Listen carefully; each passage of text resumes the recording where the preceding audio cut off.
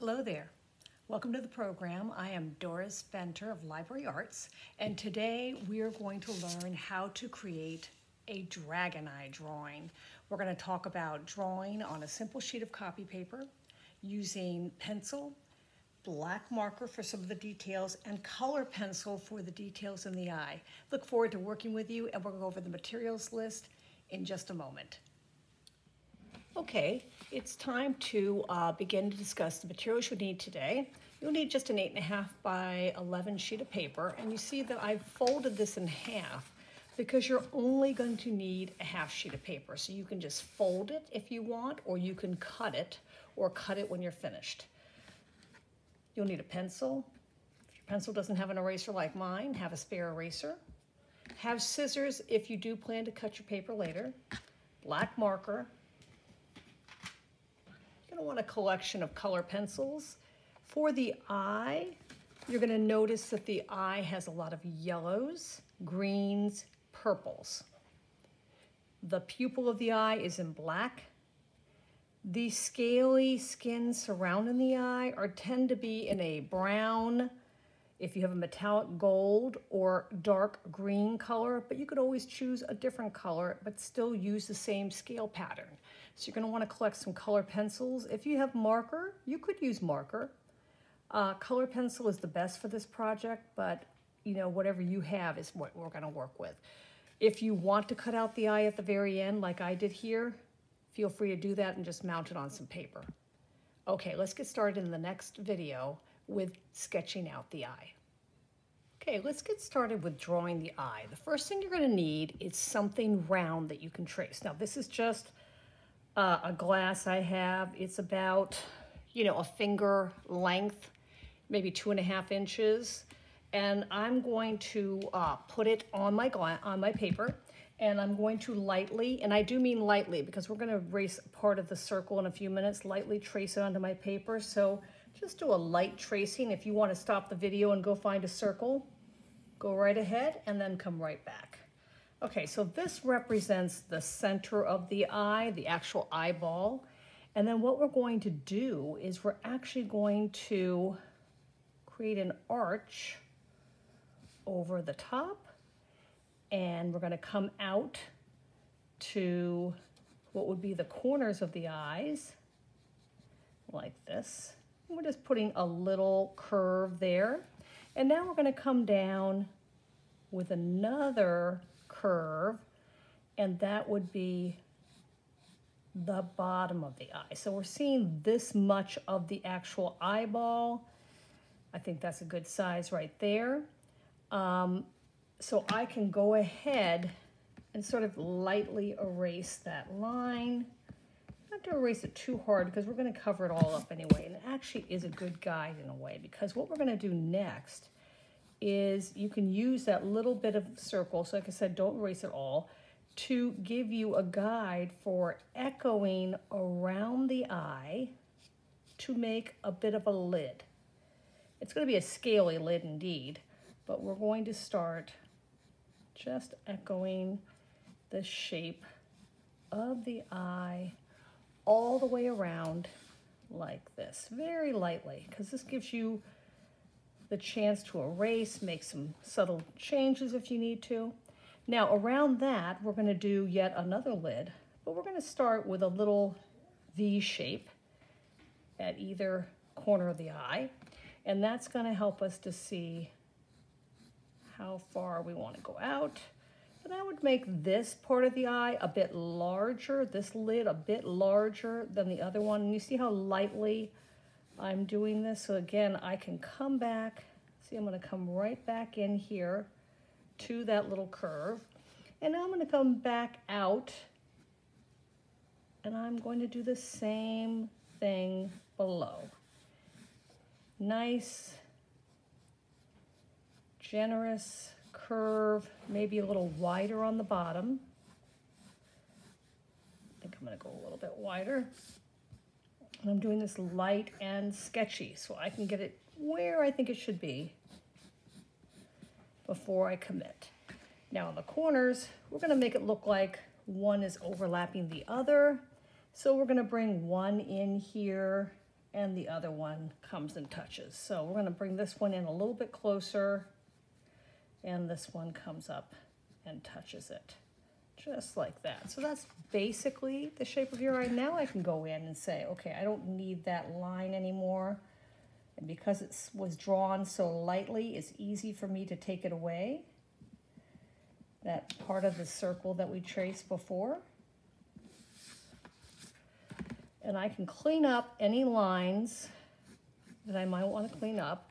Just survey it, make sure you like where the eye is. It has the upper, the lower lid, and then the corners of the eyes are right here, upper, lower lid, and then another layer of lid beyond that. Now this one looks a little bit off here, so again, just clean that up a little bit before I commit. There we go. So now you're ready to take it to the next step, which is to outline the circle edges here, the inner and outer lids, with a black Sharpie marker. So if you have a marker handy, you're just going to go in here, outline the eye, get that inner lid. Make sure you give a little attention to the corner of the eye. Turn your paper. It's a lot easier to turn your paper than to turn the marker. So that is the part of the eye that's visible. Now we're going to come over here.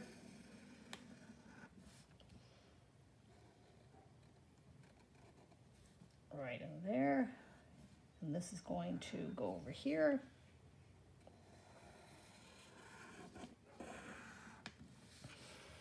Okay, then we're going to come out here.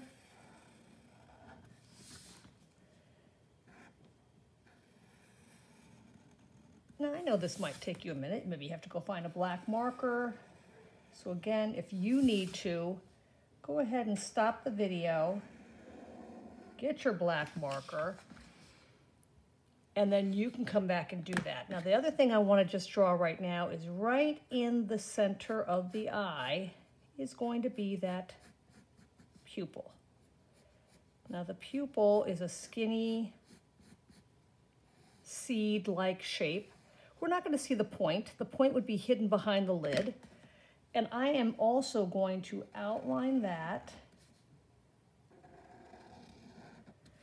And we'll stop right there. You go ahead and get your eye drawing completed. If you want to go back and erase any pencil lines, do that. Come back and we'll start talking about the scales on the dragon eye, and then we're going to begin to add color. See you in a minute. Okay, we're back. So at this point, you've probably outlined your eye for your dragon eye with the double lids and the sphere of the eyeball in the center. So now you're going to want to get your color pencils ready. If you're going to use color pencils, we're going to start with the pupil of the eye, which is right here. And you're going to notice that it's going to be very black, but we're going to leave a little bit of a highlight. So you don't want to just color the whole thing in black. We're going to leave a little bit of a highlight there. And then we're going to work on the iris with all the colors, the yellows, the purples, the greens in there. So let's get started. So we already have a nice dark black outline. So we're going to start down here. You don't have to press too hard. In fact, if you press too hard with color pencils, the tip will tend to break on you. And trust me, I know, because this happens to me constantly. So I keep a little handy handheld sharpener nearby, because goodness knows it will happen, I'm sure, at some point during this program. So I'm going to work my way up to the top of the pupil. I'm going to leave a little square that actually goes a little bit beyond the pupil, just like that, as a little highlight reminder, like don't go into that rectangle there. And I'm going to go ahead and color around that area. I can go a little darker now that I have a base color down, and we can come back and darken the pupil more later if we want. The idea with color pencils, you get the darker colors by layering. You don't want to just go full throttle with the color pencil. You'll break the point, and it's best to build up layers slowly. So already it feels like an eye. You got the pupil in, isn't that wonderful? Okay, so coming out from the eye are these like flame-like shapes. I'm actually gonna start with the black, and the shapes come out at different heights, and they're gonna go into a green yellow, but I'm just gonna lightly put some black down because that's gonna be sort of our transition into the purple, is to have that black there. So we're gonna start with a little black, and it's just little short lines of varying lengths, some longer, some shorter, getting a little darker as they're near the pupil. Now we're going to introduce some purple, and I actually like to keep several purples around, but the purple I'm using is more in the red violet, not so much blue violet. And I actually have four. This was actually an indigo blue, but I have 3 purples and a dark blue. So those are the colors. I'm going to put the dark blue aside, but these 3 colors are primarily the ones I'm going to work with. And then we'll bring some green yellow in, okay? So let's just start putting down some color. Again, it's going to be sort of like little flame-like shapes coming out from the center of the pupil. And you may have noticed I already covered up some of the white spot. I can go back and erase that afterwards. So I'm going to bring some purple out, coming out from the eye, center, and I am going to bring that reddish purple on top of the blue purple I started with. Again, just, yeah, here we go. Transitioning from the black to the bluish purple to the reddish purple, and then ultimately we'll be getting into the greens and yellows like that. And I have another reddish purple right here that I'm going to bring in and darken and just show that this is sort of that color that blends in a bit with the edge of the pupil without going into the pupil. Okay, good. Now we're going to bring some yellow in, and I'm actually going to lightly color in, and it's funny because yellow is the complement of purple, but we're actually going to be putting green over this, so it's not going to stay like a complementary, you know, sports team color combo. So I'm going to lightly put a layer of yellow just as a base color for the center of the eye, and get that started.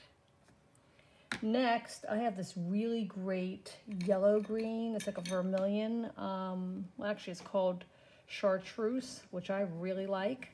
And I'm going to use that and start blending it over the yellow, into the purple, and outwards. And as I get closer to the edges of the iris here, it's going to go more of a darker green.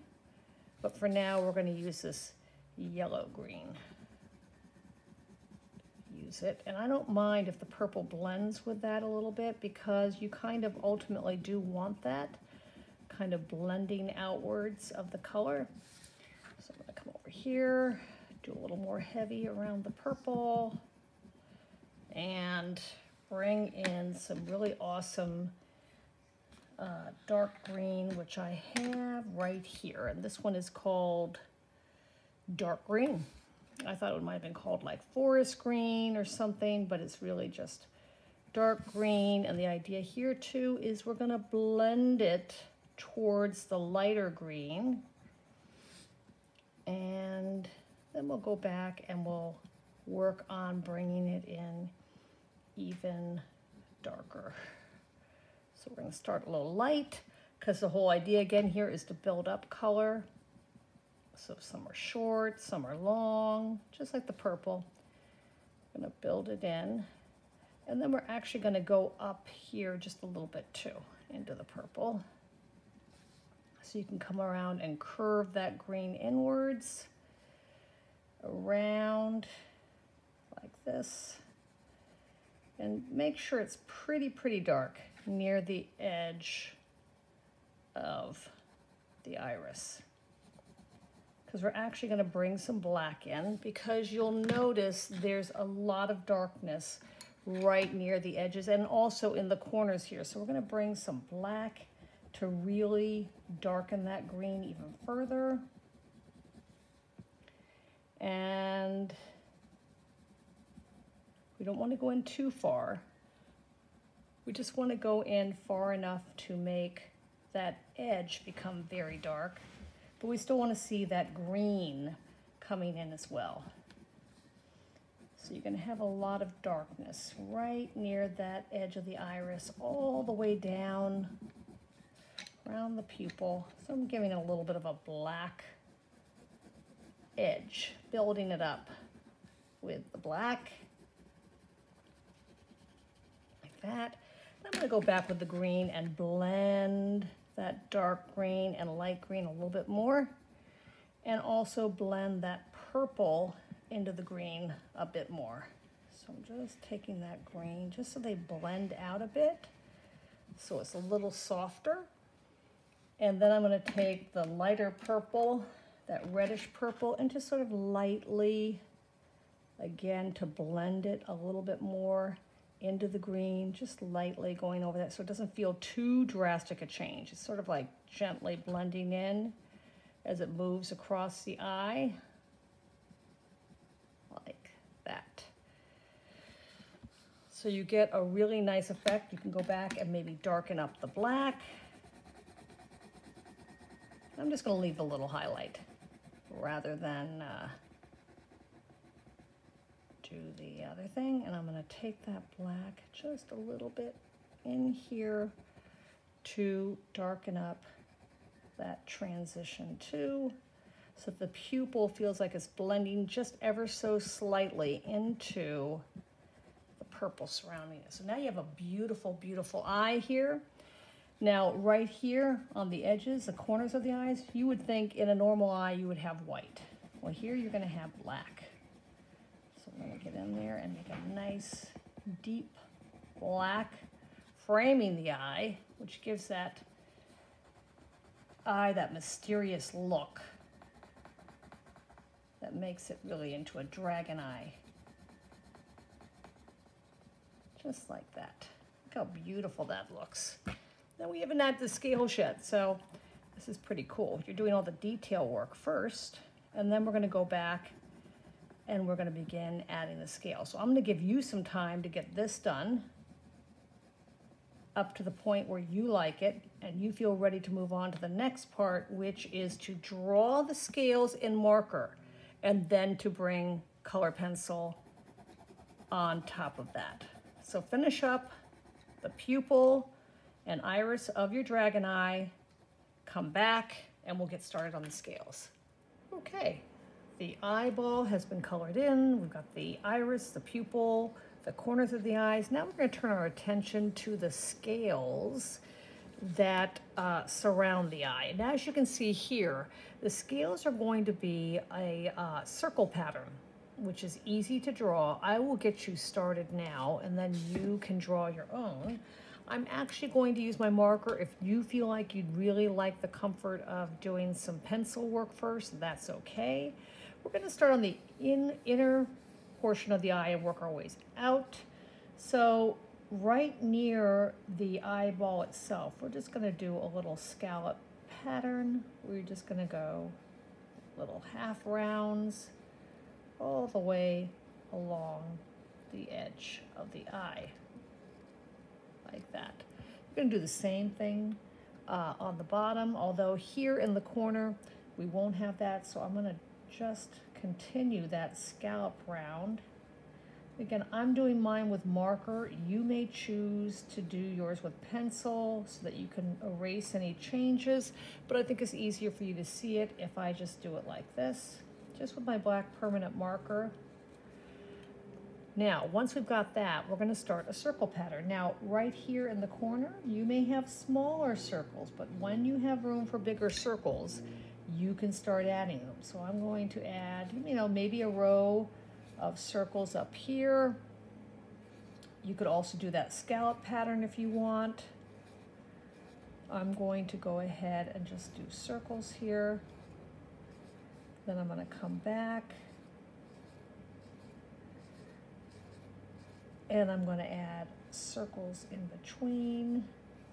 If they fit larger, I'll make them larger. If they need to be smaller, I will make them smaller. I'm not worried about perfection with the circles. I just want to fill the lid.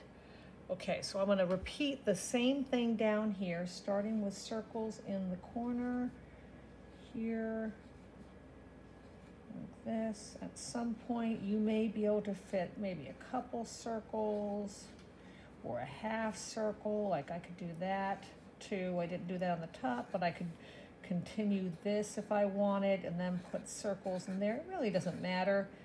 You could do it like this. That's a little wider there, or you could do the half round like that. And then you're going to continue on the outer lid. So I'll get started here again, maybe doing some larger circles here. I'll do some half rounds going along the edge here, maybe a little bit bigger in the center, maybe a little smaller as they get outward. Circles coming in here, half round again, just to show this is the edge of the eye.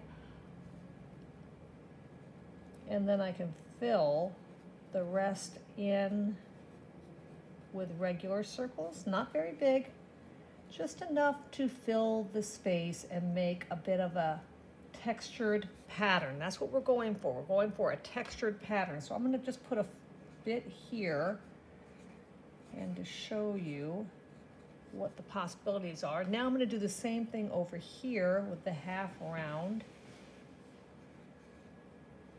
A little bit bigger towards the middle, getting slightly smaller as they go to the corner of the eye.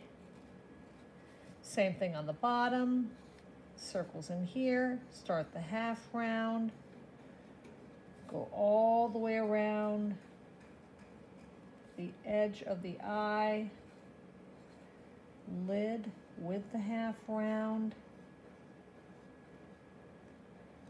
Then I'm going to go ahead and fill that in. So I'm going to let you do this. You know what I'm going to do next. I'm just going to come in here with circles, filling in the texture of the scaly lid of the dragon. You're going to do the same. If you did yours in pencil, go over it in black marker, then meet me here again for the next video where we start going over the color for the upper and lower lid. Okay, welcome back for the coloring in of the scales. So I have finished drawing the circle pattern, and when you take a shape like a circle and you use it in a repeated line, you can create that illusion of a texture, and that's what we're after right here, is sort of a, you know, a pebbly texture around the lids of the eyes. So I'm going to start again by layering colors, starting lightly. It's going to be a green color, and notice how I'm not coloring in individual squares. You're going to be able to go back later and add black on top if you want, to emphasize the bumps, the texture. But I'm putting a very light coat of a kind of a golden yellow, just very lightly. Along the upper and along the lower eyelid. I really like the idea of base coats. I think it creates the foundation, if you will, for the color. And you'll notice that artists often do that. Like, you'll say, why is the artist putting green on the skin of that woman? Well, he's putting it down, or she's putting it down as a base coat that you're going to build porcelain or tan or deep browns on top of that. Okay, so I'm going to add a darker brown, sort of a mid-brown, not dark brown, but a mid-brown right around the edge of the eye. That's going to be quite dark in a little bit, but I'm going to start with this mid-tone brown, and then I'm going to bring in the dark green because I see a kind of pretty brown, shadowy color there. But then I'm going to bring that same kind of forest green I used earlier is going to come back in. You see how it blends so beautifully over the brown? Bring it out a little bit, keeping it really quite dark near the edge of the eye. And we're actually going to bring black in there too. So I am building up the green to give him a gray, kind of a green, gray, scaly color. If you don't have a metallic gold color pencil, you can just stick with the greens and build up that way. So again, I don't have to sit here and try to color in all these circles because there's already a nice black outline around them. Gonna get again darker near the edges of the eye, like this. And the inner corners. And then I can bring in some black to really give it that shadowy look right near the edge of the eye. Have a nice dark shadow, but you still have that nice green coming out. So you want to keep that green showing, but with the black adding a bit of shadow, because the eye is going to be in shadow with a lid there, and it's going to blend into the black we added earlier. So you see how it's gradually building up to be darker here. Now, here's my metallic gold. The image I used as a reference had a really pretty metallic gold finish, so I'm putting the gold over the green. But again, you don't have to. This kind of gives it a green gold look, which I actually like. So I'm going to put this metallic gold. And you see already we've really done a lot of work towards that outer eye. Now I'm going to bring some dark green near this crease. When you tend to have a crease, you're going to tend to have more shadow. And that helps to separate one lid from the other. So I'm going to go in with a dark green, followed by the black. If I can find my black, where did it go? Here it is. So once again, really going to bring that black in, using like a little circular stroke to blend it in. You want to see those lines? Well, go in here and just use your pencil and just show off those circles. Don't let them disappear. But keep the darkness near the edges, near where the lid touches the next lid shape, like that. Okay, so now we're going to move out here. I'm actually going to start with a little bit more of that gold as almost like a highlight here on top of the yellow. And a little bit of the gold right here. Again, in a circular kind of pattern. Then we're going to work darker as we go out. So a little gold right there. Coming all the way around. Stop this video whenever you need to get caught up. Slow down, Doris, you're going too fast for me. Well, if this were a live video, I would be doing it much slower. But since it isn't, I'm able to go faster to show you, if you want to jump ahead, what to do next. Here comes some light green, which will be followed by the dark green, and then some of that black again. So I'm going to take that in here to the inner corners. I don't want it all to be gold. I just want sort of the highlight of the gold. So I said, if you don't have gold, don't worry about it. You can use yellow. You can use a green. Now we're going to go back to the dark green. Kind of blending it into the gold.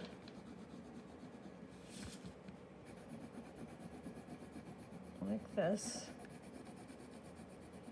And now we're really making some progress. So you got that nice dark green coming in here, being a little darker near the corners. That tends to be a darker area. So you want to emphasize that shadow there. coming around here, going on top of the gold a bit. So the gold acts like a bit of a highlight without being too dark.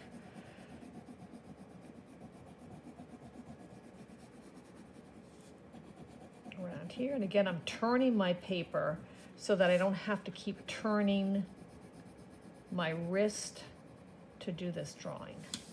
So now I'm getting really close to being finished. And then I can take a look and I can say, you know what? I could use, you know, some more emphasis on the circles here. So I'm gonna bring them out a bit, but you still see them enough. And that's the whole idea, is you wanna see them enough without them being too strong. I'm just darkening up the black, again, where the lids meet. Bringing that black in there to really emphasize the shadow where the lids overlap. And then maybe a little bit of darkness down near the edge of the eye like this. Mixing it a bit with the green. So it has that really kind of, it's almost like an alligator, a snake eye. You can imagine it being a lot of different kind of creatures, a dragon eye, which is what I'm calling it. But it really could be connected to a lot of different animals. Any kind of reptilian style animal this could really be connected with. And that is really about it. You have a beautiful dragon eye. Now, if you want, the next step would be to simply take your scissors, cut out that dragon eye very carefully around the black outline, like so. Now, because this is thin copy paper, if you have some thin cardboard, it'll give it a little stability, and you could just use a glue stick, attach it to the thin cardboard, like that. There's my dragon eye, and you see how it's kind of folding up, rolling up a little bit. Oops, upside down. What I did, you can, see right here, just mounting it on a darker sheet of paper can really give it a great look. Putting something brighter, this is actually slightly smaller than the other one, but you could even see, you could even layer this on top of another eye. I put it on the green paper and then mount it on blue. So I just want to remind you, stop the video, take a look where you need to see what you want to do to improve your drawing or finish your drawing. And I'm so glad you joined me today for this program. And I hope you enjoyed drawing this dragon eye. This is Doris Penter of Library Arts. I hope that we can work together again soon. Bye.